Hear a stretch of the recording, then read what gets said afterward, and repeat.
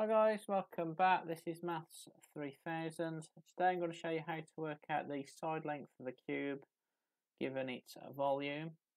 So to do this I'm going to use the formula V equals L cubed, where V is the volume of our cube and L is the side length of the cube.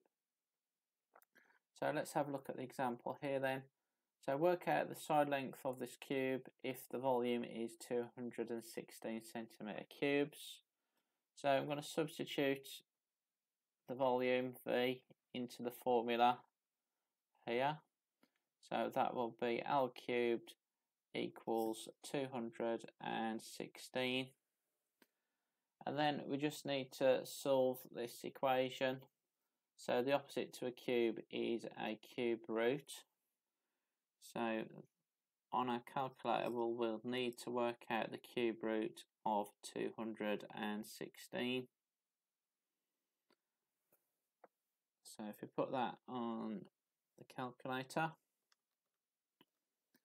we get a side length of 6 centimetres. So make sure you like and subscribe. Thanks for watching guys.